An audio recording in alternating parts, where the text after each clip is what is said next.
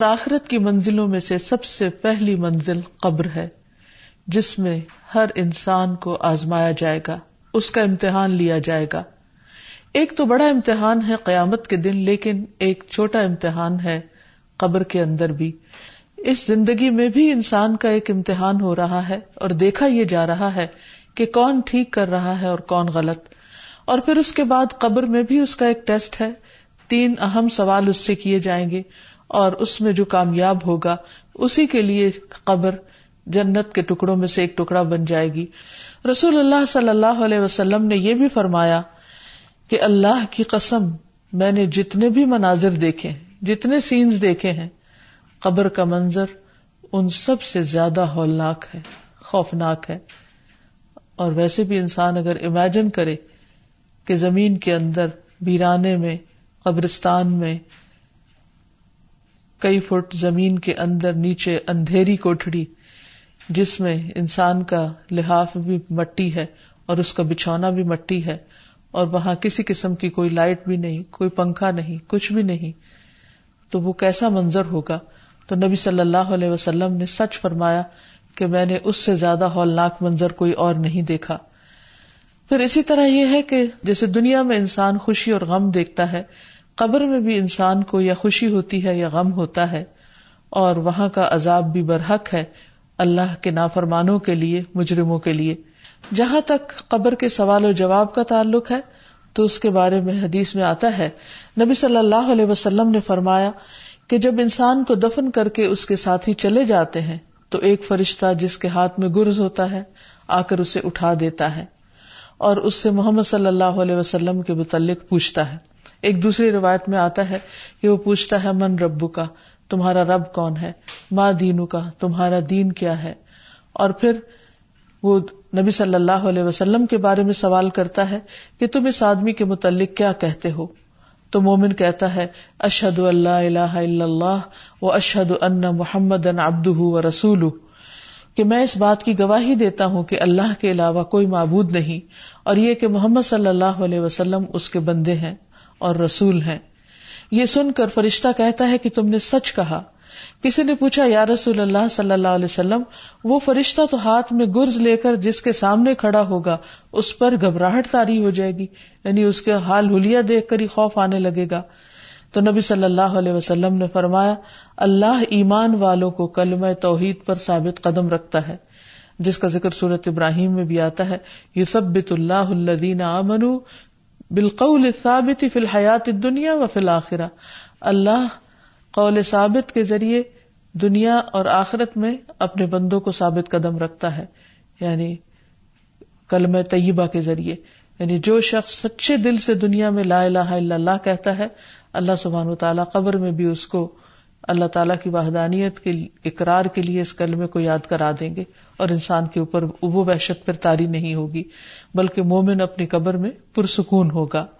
نبی صلی اللہ علیہ وسلم نے فرمایا، اگر مرنے والا نیک آدمی ہو تو فرشتے اسے اس کی قبر میں اس طرح بٹھاتے ہیں کہ اس پر کوئی خوف اور گھبراہٹ نہیں ہوتی۔ ویسے بھی قرآن مجید میں آتا ہے، الا ان اولیاء اللہ لا خوف علیہم ولا هم یحزنون، خبردار اللہ کے دوستوں کو نہ کوئی خوف ہے اور نہ غم ہوگا۔ پھر اسی طرح یہ ہے کہ قبر میں ہی انسان کو جنت کا لباس اور خوشبو ملتی ہے۔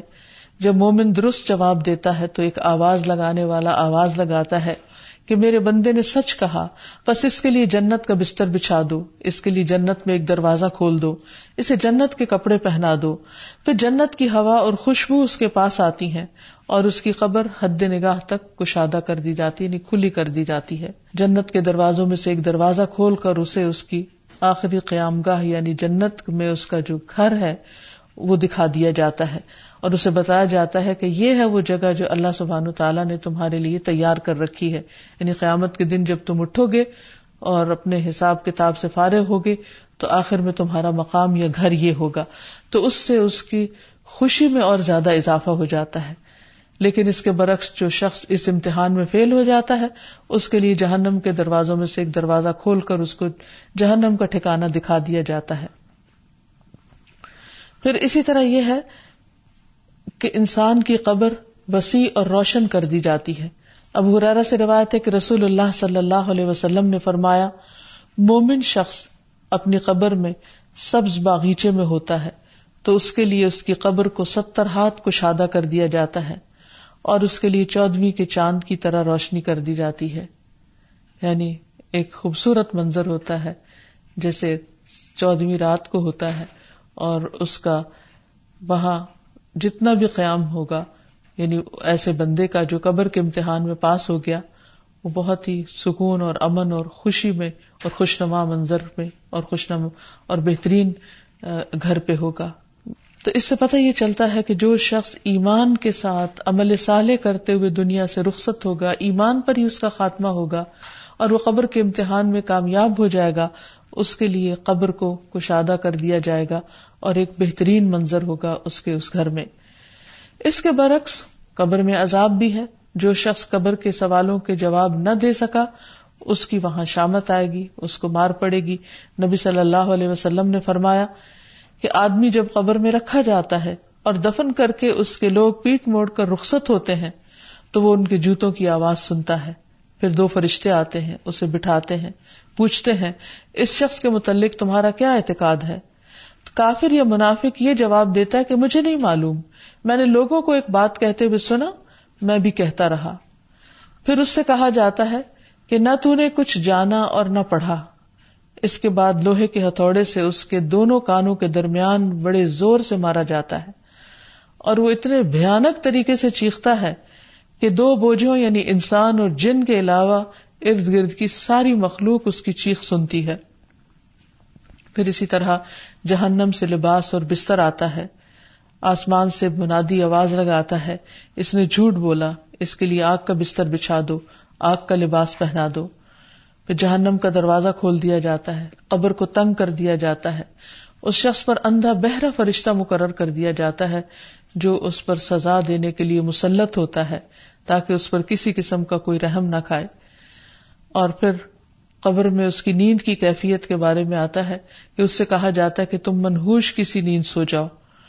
اور منحوش کی نیند کا مطلب ہے ایسا آدمی جسے کیڑے مکوڑے اور سانپ ڈستے اور نوچتے رہتے ہیں اور اس پر قبر تنگ کر دی جاتی ہے تو جس کرب میں وہ مبتلا ہوتا ہے اور اس میں وہ جو سوتا ہے اس نیند کی طرف اشارہ ہے.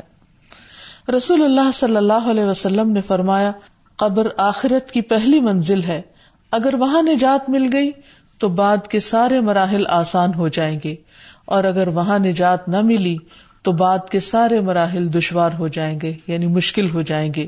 ایک یہودی عورت حضرت عائشہ رضی اللہ تعالی عنہا کے پاس آئی اور اس نے عذاب قبر کا ذکر چھیڑ دیا اور کہا کہ اللہ تجھے عذاب قبر سے محفوظ رکھے. اس پر حضرت عائشہ رضی اللہ تعالی عنہا نے رسول اللہ صلی اللہ علیہ وسلم سے عذاب قبر کے بارے میں دریافت کیا. آپ نے اس کا جواب دیا کہ ہاں، عذاب قبر حق ہے، یعنی واقعی ہے. تو حضرت عائشہ نے بیان کیا کہ پھر میں نے کبھی ایسا نہیں دیکھا کہ آپ صلی اللہ علیہ وسلم نے کوئی نماز پڑھی ہو اور اس میں عذاب قبر سے اللہ کی پناہ نہ مانگی ہو. یعنی ہمیشہ آپ صلی اللہ علیہ وسلم ہر نماز میں اللہ سبحانہ وتعالی سے دعا کرتے کہ وہ عذاب قبر سے محفوظ رکھیں.